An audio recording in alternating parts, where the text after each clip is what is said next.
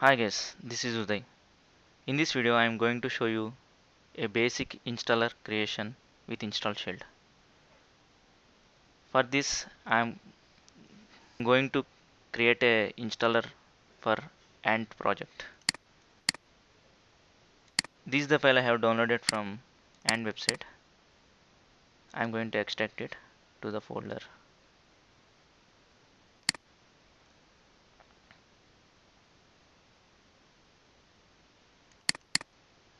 And I want to install this folder to C program files.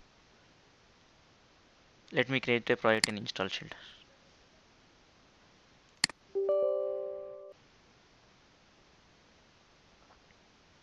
You have the option create a new project here. Just click on it. As this is a basic project, we can select this one, basic MSA project. The install script project is specific to Installshield, where we can have multiple installation scripts created with the language created by Installshield. So let's select basic MSA project. I will explain you about install script project in my next video. Let's give the project name as Ant. Leave it in the default folder. You can go to installation designer. Let's keep the product name Ant if it is okay, or we can keep the name as is, as with the properties of this file. Oh, no vendor information available on this. But let's use this 1.9.7 as version to this installer.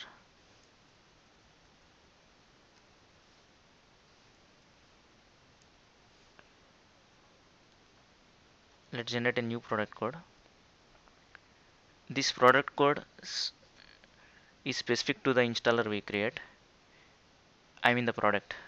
So in the future also, if you are going to create a new installer for Ant, and if you want to detect the system, the previous versions of it, we need to maintain the same upgrade code for it. This is the default folder where we are going to install our product. Let's keep it Ant.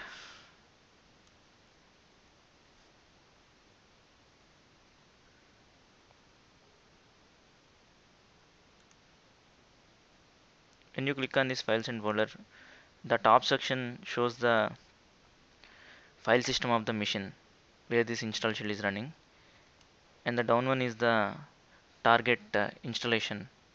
Means, so let's say we want these particular files. This is in the folder documents. So let's go here, documents, and we want this folder to be installed in the program files directly. Mm.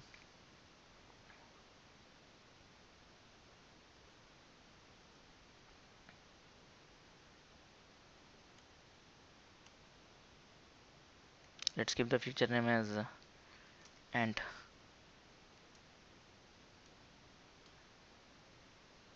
It's asking to link the files dynamically to that project. What is the problem with that is it will only map to that folder. It won't map to the files. So uh, let's keep no only. So it will take the default one, so that it will keep mapping of all the files in the installer project.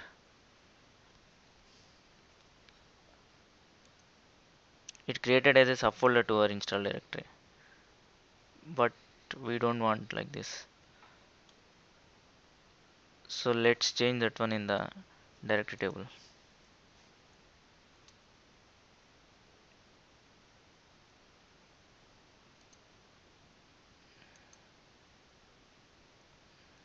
Directory parent is Ant.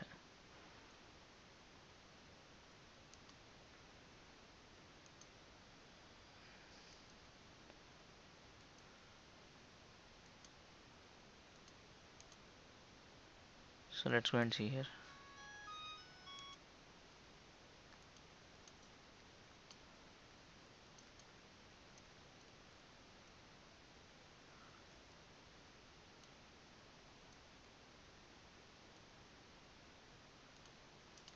The files are visible here.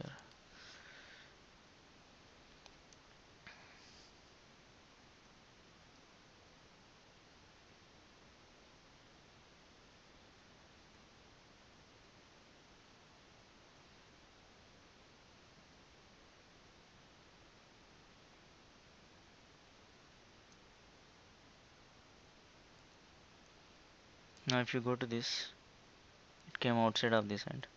So, but the default folder is selected to this ant empty directory. Let's change it back to Apache ant.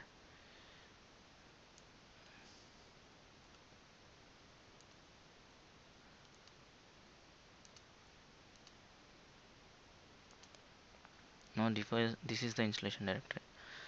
And as per our requirement, we want this folder bin to be in the path variable so that we can locate these command files and batch files from everywhere in the machine. So let's go to environment variables,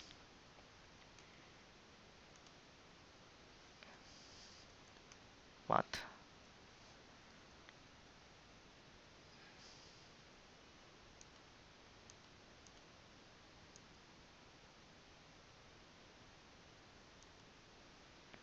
Let's set our value here, installed here, so that this will be pointed to our installation directory. This front and back square bracket specifies we are using a uh, property or a directory table entry.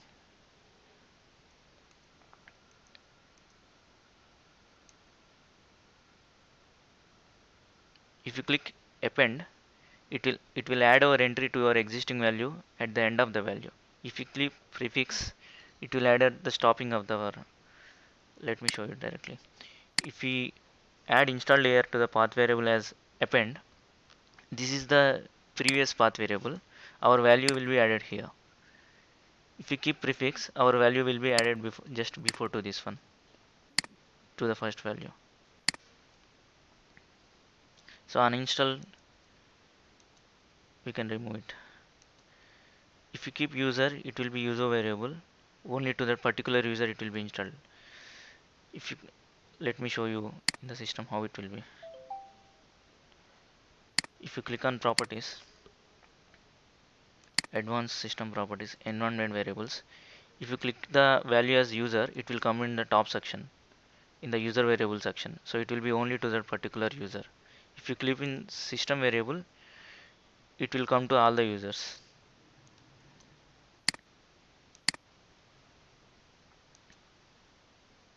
I'm keeping system for this.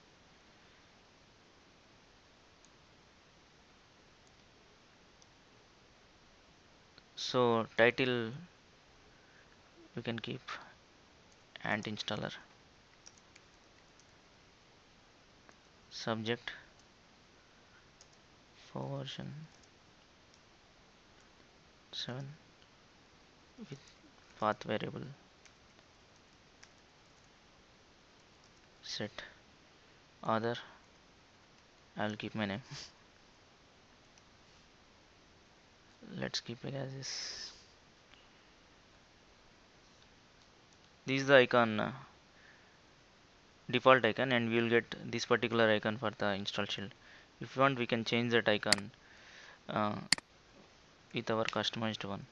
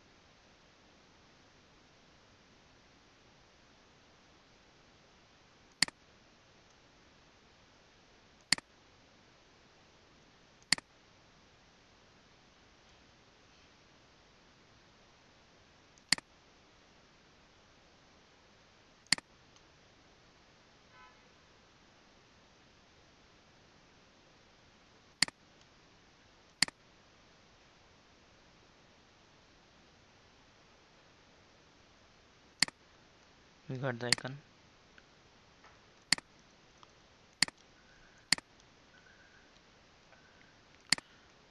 So let's browse that icon here.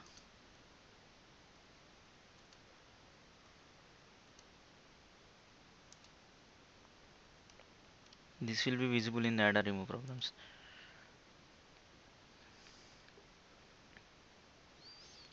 Let's go to build section to create an installer.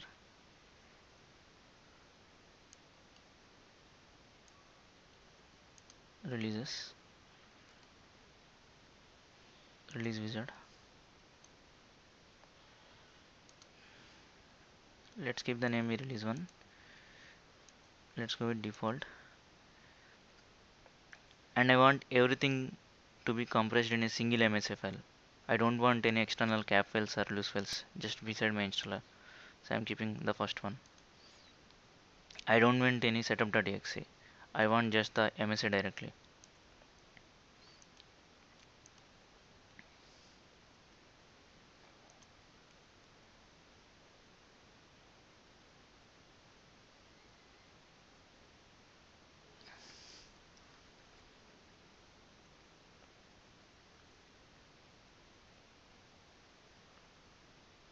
So the project is building.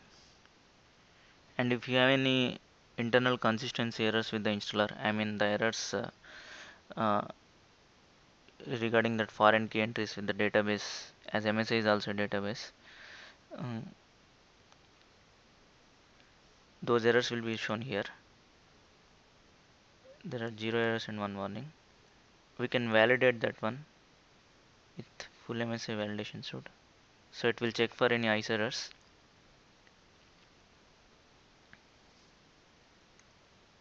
So this one we can skip, it's not an issue. These two. If you click on this one, we'll get the installer shown here, MSA. Let me show you how to install this. If you directly double click this one, those screens will come. And if you want to install this silently, you can just copy the path, open the installer, MSI exec/I, copy the path. And if you want a log file for this, click L*V and the log file path. And if you want the installer should be installed in silent, you can keep Q. And if you want the QN, and if you want the progress bar also visible in passive mode, you can keep QB.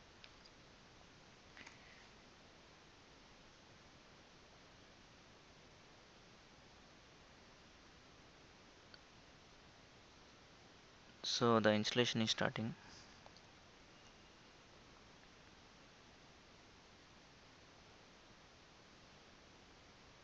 You won't see any next screens, just the progress bar you are seeing here as a passive mode. Once it is installed, you can see the entry here, our icon, and we didn't change any manufacturer name there, so that's why it got the default one. The product version is this one. This is the size of the installer we installed, and we have installed in C program files. As it is 664-bit one, it will come under C program files x86, Apache and pin. If you open a new command prompt and click on path,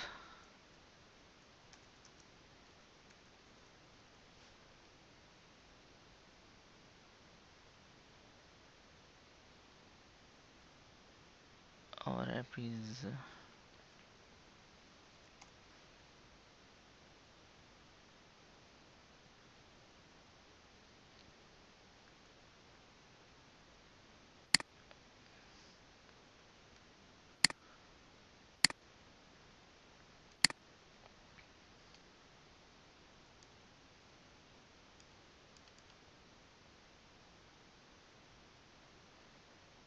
yeah, our app is visible here.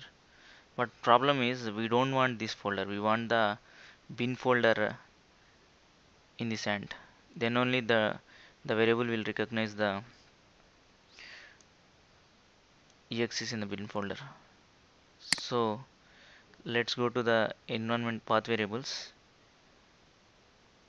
environment variable, and let's change the value to bin.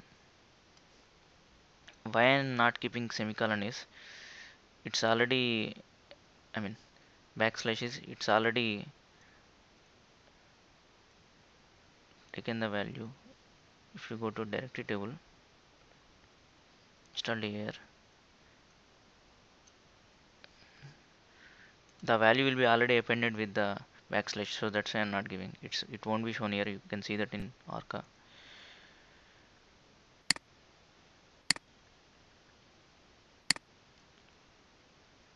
Let me build it.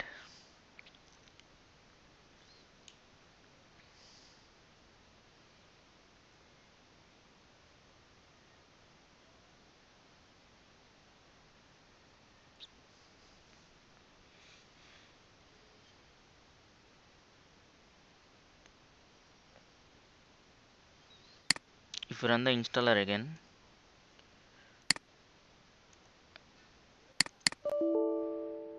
as the previous version is already installed, the binary value is different with the previous installation. That MSI is already cached into that one.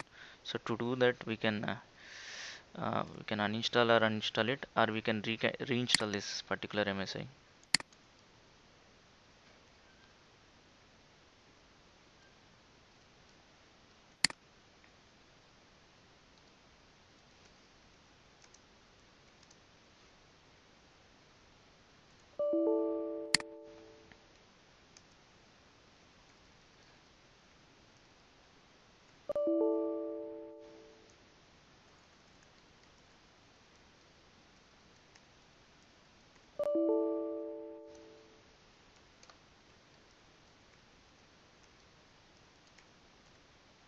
Yeah. So it will recache the MSI.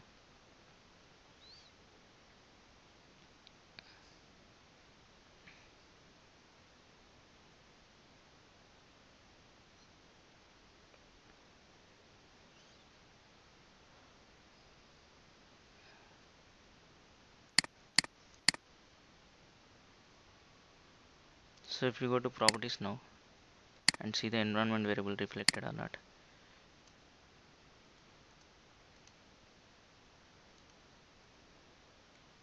you can see the value bin, and previous is also there. It will be removed once we uninstall that. That's it. Thanks for watching the video.